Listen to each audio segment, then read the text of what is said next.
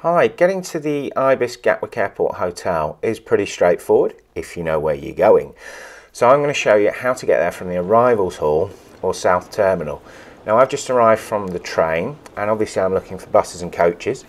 Over right in front of you past Marks and Spencer's is the arrivals where you'll arrive. If you've come from the train station, this is where you'll appear. So we follow that sign, we walk towards taxis, and if you look there to your right you can see the lifts going down a level. So we'll go over to those lifts and then we take the lift downstairs and we're looking for stop 8, which will take us to the Ibis, sometimes between 8 and 10. There's a signpost showing you there for all the other hotels, and we want the G5.